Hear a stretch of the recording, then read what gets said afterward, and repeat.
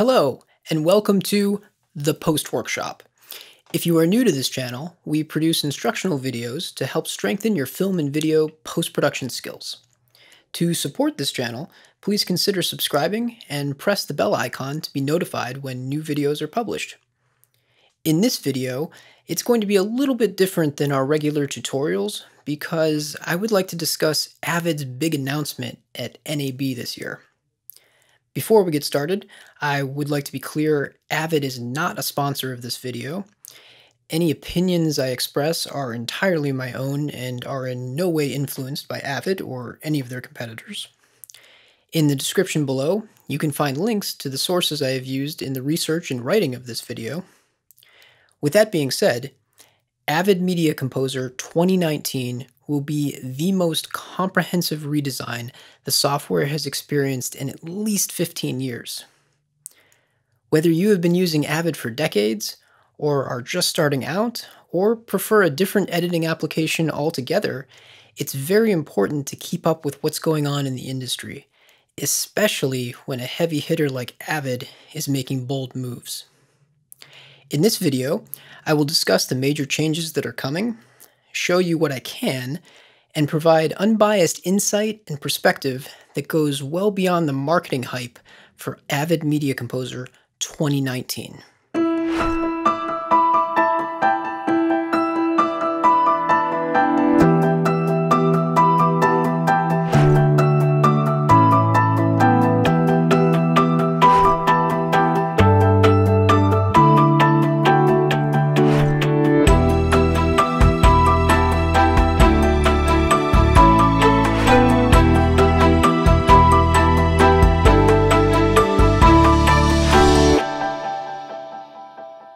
Okay, let's get right to it.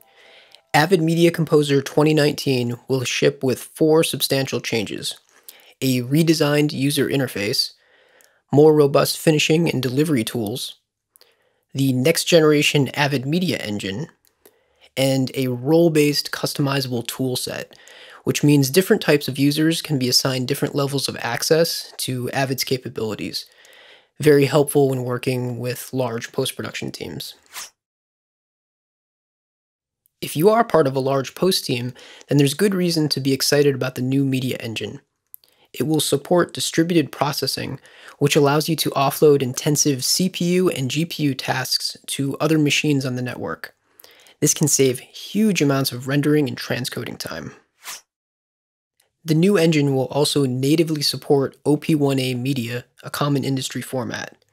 Not only will you be able to ingest it without rewrapping to MXF, but you will also be able to create new OP1 media from the consolidate, transcode, mixdown, and export options directly from your projects. This is a welcome update that will improve round-trip workflows with other software. The most obvious change coming to Media Composer 2019 is the redesigned interface. It is a clean, modern design that supports both dark and light skins. The color palette for labeling clips and organizing sequences will be expanded to 32 colors, plus full support for high DPI monitors, what Apple calls Retina displays. The new interface will include 4 single-click task-oriented workspaces: editing, color, audio, and effects. Now, workspaces have been part of Media Composer for years. What makes this different is how inviting the interface becomes for new users who are unaware of the application's capabilities. Plus, the default names have been simplified to be more easily understood, again, for those who are new to Avid.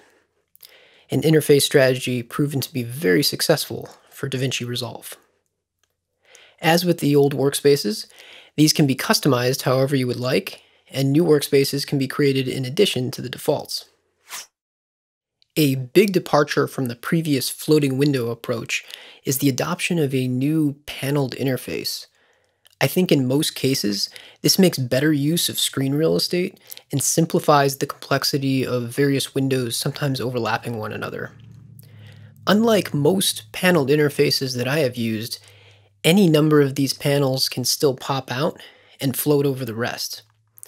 This provides a tremendous amount of flexibility to customize the interface any way you would like. Within bins, a new mapping feature gives you a high-level overview of where you are within frame view, making it faster and more intuitive to navigate around large, complex bins with special arrangements to help organize clips. Together, the clean, modern design, single-click task-oriented workspaces, paneled interface, and improved bin navigation create a highly customizable interface that I believe will please both veteran Avid editors and those opening the application for the first time. While the application is more inviting to new users, it's not achieving this by reducing its high-end professional capabilities. If you have any concerns about this becoming a repeat of Apple's rough transition from Final Cut 7 to 10 back in 2011, rest assured there are no signs of this being the case. If you are not aware of the reference that I'm making, while Final Cut 10 has come a long way from its initial release, many professional editors felt abandoned by Apple at the time because so many features were removed in favor of a simplified interface. Again, this is not what Avid is doing. In fact, I would argue the opposite, starting with the more robust finishing and delivery tools that will also ship with Media Composer 2019. Media Composer 2019 will also ship with a new 32-bit full-float color pipeline. It can handle HDR images at 2, 4, 8, and even 16K resolutions. In practical terms, what this means is whether you do all of your color correction in Media Composer or round trip to a third-party application, you can be sure that no color information is lost in the process. Media Composer 2019 will also be the first editing application to join the ACES logo program under the new editorial finishing category. Adopting a color workflow that is compatible with ACES, or Academy Color Encoding System, allows you to maintain color accuracy throughout the finishing stages. In addition to everything I've already covered, this new release will also include support for OpenEXR image sequences, a common format used by professional post houses, especially when dealing with visual effects. In the past, this was only possible with the use of third-party applications. With changes like these, Avid is not only maintaining the high-end capabilities that have earned the trust of seasoned professionals, they are elevating the software to new heights while reducing the need for third-party tools. Now, you won't find this in Avid's press releases, but I think the redesigned interface and a new emphasis on finishing and delivery workflows are strong evidence of a strategic shift within Avid's approach to its software. Traditionally, professional editorial is only considered to be one of a variety of specialty stages within post-production. Specialized applications were almost always used for color grading, sound design, titles, motion graphics, and mastering, what is known as the online phase of post-production. We have to remember that unlike any of its modern competition, Avid originated as an offline editing application. With the rise of more and more small-scale video and film productions with very limited budgets, often the entire post-production process is handled by a single person, not a team of specialists. Adobe Premiere Pro, Final Cut 10, and more recently DaVinci Resolve have all put end-to-end post-production capabilities in the hands of small-scale video editors.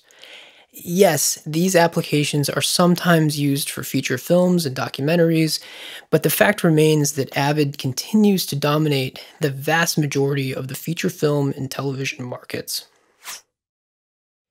In recent years, Adobe Premiere in particular has taken a very strong hold over the mid-level post-production market. With each update, Adobe is clearly working to close the gaps between Premiere and Media Composer. A good example of this also came out of this year's NAB, where Adobe announced the inclusion of a new freeform view in Premiere's project window. This is of course very similar to Avid's long-standing frame view in bins, a great tool for visual organization of clips and storyboard editing. Avid sees their competition becoming stronger. And like any smart individual, company, or nation, they are adapting. Avid is responding in a very strong way to the competition by making Media Composer more inviting for anyone already familiar with other editing software. Strategically, this is very important for the long-term health and stability of the company. More young media creators need to be inspired and excited to learn Media Composer. And I think this new interface does a great job of easing its steep learning curve while still staying true to what made Avid the gold standard of editorial that virtually all of its competitors are striving to become. If you have questions or anything constructive to add to this conversation, please don't hesitate to reach out in the comments below. Avid says Media Composer 2019 will be released by the end of May. Once that happens, we will be producing updated tutorials for you to see it in action and decide for yourself if it's a good fit for your post-production workflow. If that sounds exciting, please subscribe to this channel and press the bell icon to be notified when new videos are published. Thank you so much for watching, and I wish you the very best with all of your post-production projects.